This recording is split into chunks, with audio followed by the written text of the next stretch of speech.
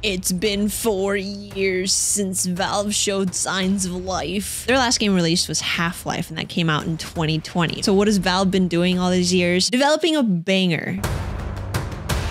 Valve's library of games has always baffled me, mainly because they make games and they take on projects that are very unique and vastly different from one another. The Half-Life series on its own is nuts, but then you have Portal, Left 4 Dead, Dota, Counter-Strike, Team Fortress. There really isn't a genre that they haven't dabbled in. I mean, technically I think there is, but you know what I'm trying to say. As far as MOBAs go, Dota 2 is a great example of a game that I don't like. Not because it's bad. Matter of fact, I would go so far as to say it's probably objectively a great game due to its success, but because I just don't enjoy games that play and look like this. And honestly, I think there's a lot of gamers that fall into that same category. Toot the same flute, one might say. I would never in my life dedicate more than like a match, if that, if I'm trying out the game on a MOBA.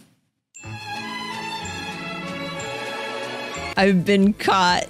I'm just a little fish in a barrel suckling on the teat of Valve's sweet, sweet nectar. They reeled me in with a promise of an exclusive experience. A game that's in alpha testing, available through invite only. You're either invited by the Steam gods themselves, or you're able to secure an invite through a friend that already has the game. So of course I was gonna play it. I had to give it a shot since I was part of that elite list of gamers that got the game. I got lucky and got an invite through a friend who also got lucky and got an invite through a friend. But exclusive nonetheless. I think this is honestly the smartest thing they could have done as far as marketing goes for the game, because it will get people that want to experience it because of that elusive exclusivity. But they're not necessarily limiting who can get the game, because you can send an invite to anybody when you have the game. And so we see this steamroll, this massive amount of concurrent players on the game, even though it's exclusive. And it's because of that I think they are marketing geniuses. The teat from which we suckle is smart cookie.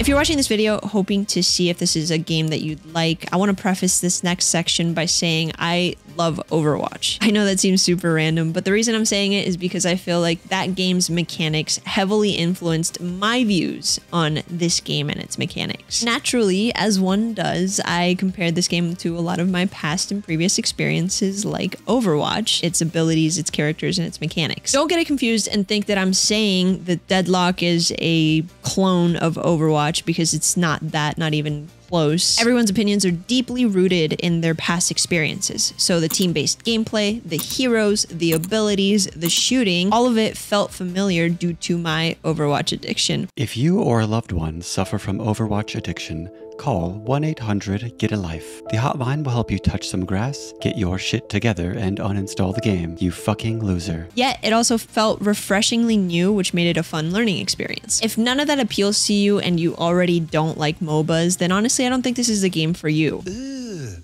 brother, ugh. What's that? What's that, brother? I've just saved you the trouble of watching the rest of the video. This game follows the formula for a MOBA pretty much to a T. Pretty much to a T. Why did I say it like that? You have 4 lanes or paths that you need to defend as a team of 6. Each lane has different, we'll call them checkpoints, of NPCs that you need to kill in order to progress through that lane. NPCs vary from the little dudes with candle heads. They're really cute, actually, which either heal or just blast with their little pistols. I started blasting. Bang! To large, spongy mechanics that act as a hefty barrier to lane progression. These big hunkers do quite a bit of damage, so progressing through the lanes with the little minions on your team that can take aggro is really helpful. You're fighting these waves, of course, while fighting the other team on the opposing side doing the same thing. The main goal is to kill the opponent's end boss, so you'll want to work with your team heavily on progression strategies, such as switching lanes, protecting your NPC buddies, and killing enough enemies to gain souls, which act as your main resource for upgrading your character. You do this progressively as you advance in the game, and of course, the better you do against them and the other team, the faster you'll get your upgrades. It feels like a snowball effect. The better you do, the more upgrades you get, which means you'll do better, which means you'll get more upgrades, etc., etc. If your snowball gets stuck at the top of the hill because you suck, get ready to be rolled. Not like rolled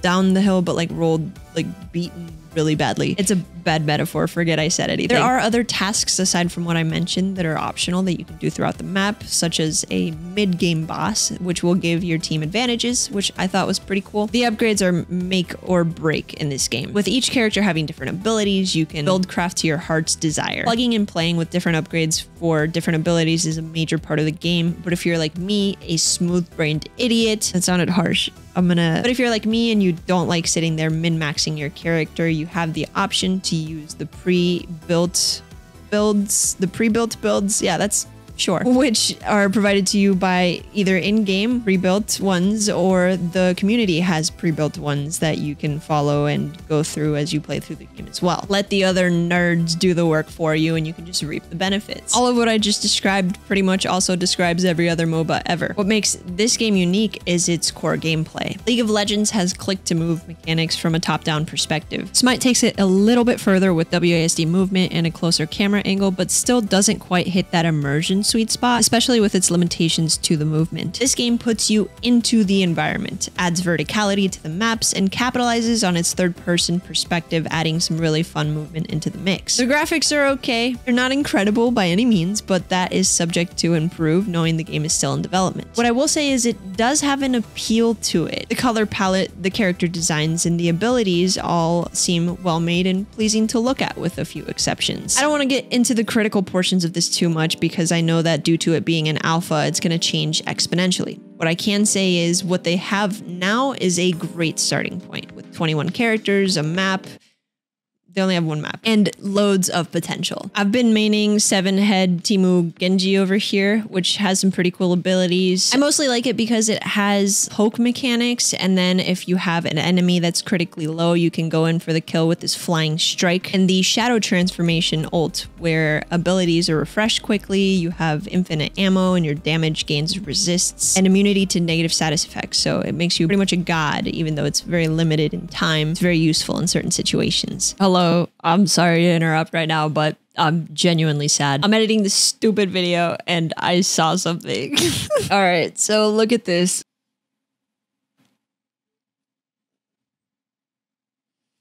Are you kidding me right now? No. 7 heads meaning 7 heads, so now we know where that came from, where that decision spawned.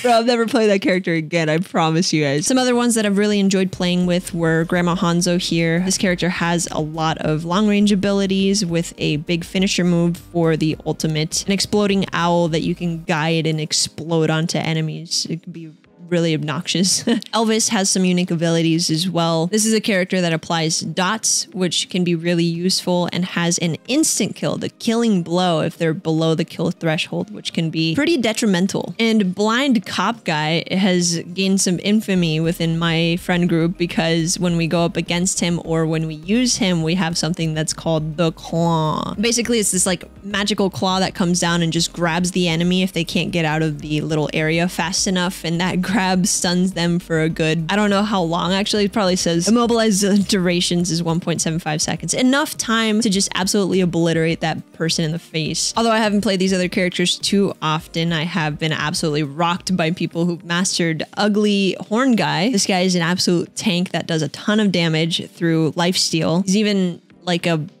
deadly Doomfist as well. He goes up into the air and crashes down doing damage and stuns people. And that stun prevents you from doing things like running away or, you know, shooting back at him, which I've found to be super deadly for my main character, the big forehead lady, because I usually go into self-heal through bullets, and when I can't shoot at the guy that has stunned me, I can't get my life back. And so my health goes away pretty much instantaneous. So, you know, maybe this is a counter for the character that I like to main, and that's why I think he's so good. I don't know, man. I played against one that got like 40 kills one game where everybody else's average was like 10. So do with that information as you will. It probably needs some balancing changes. This Wally character is another big tank guy that can be super, super deadly if played correctly, of course. He's got an interesting ability, which is the hook, which I think pairs well with a lot of other characters, which makes him really fun to play with and play with somebody who's playing with him on your team. For example, a combination that I can think of just off the top of my head is the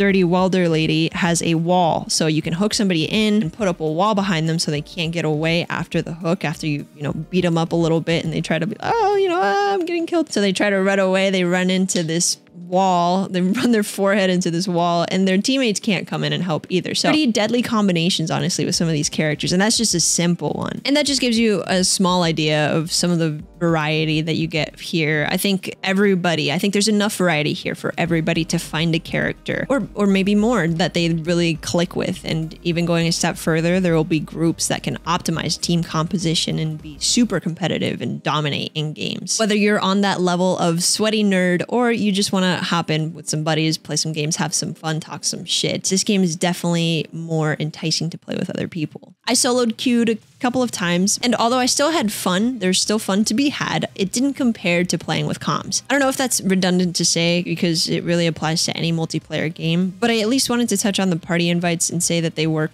well. Seemingly no connectivity issues, at least as long as I've been playing, so that's definitely a plus for a game in its alpha stages.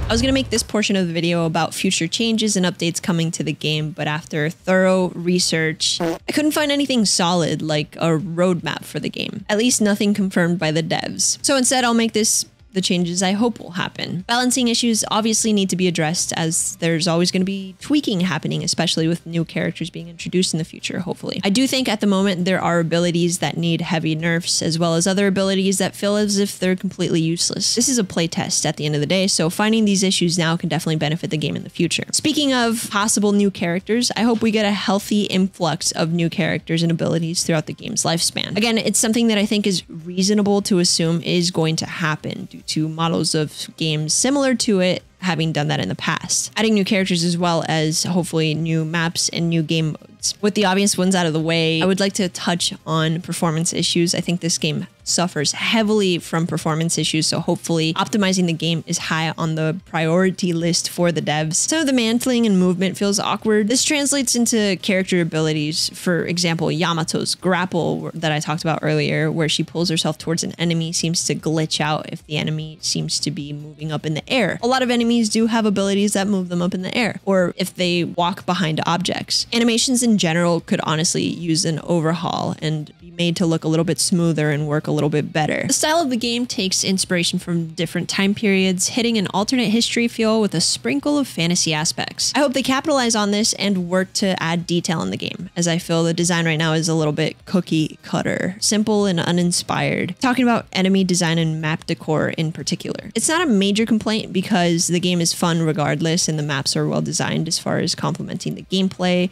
with plenty of cover, movement, and lane change opportunities. I could probably come up with a couple of more, but to be completely honest with you, it's like 3 in the morning and I need to go to sleep. So that's gonna be it for me today. Before you go though, I'd love to know if there's any other MOBAs that you guys know about falling into that unique category. Now that I've dabbled, I'd love to find some more games that I can play and like throughout that genre. Thanks for watching though. Don't forget to leave that like sacrifice for the algorithm gods, and I'll see you guys in the next one. Bye.